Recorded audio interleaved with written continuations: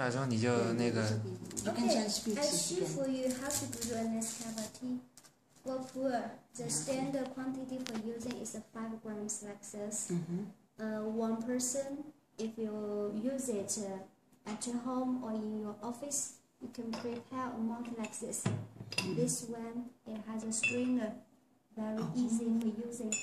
So you can put into the strainer like this, prepare the boiling water, and pour the tea.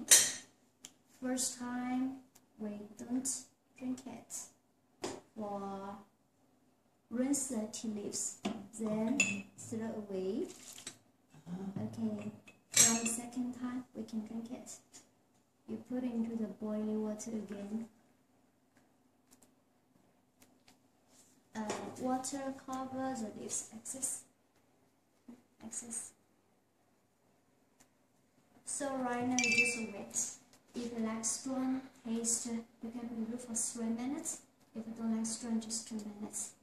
But you should always remember 2 or 3, even 5 minutes, never mind. Later, you should separate like this. So this is your first cup of tea. You just drink it as your water. It's okay. After you finish this cup of tea, you want to drink again. Put the water into again.